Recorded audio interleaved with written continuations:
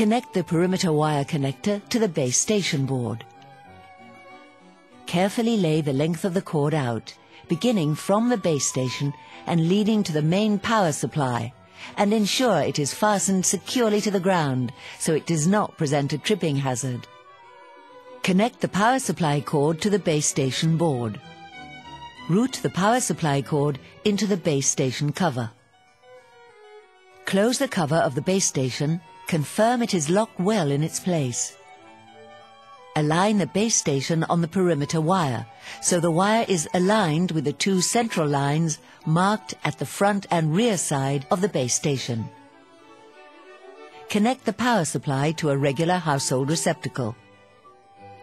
A small flashing green light in the base station cover indicates the system is on and functioning properly.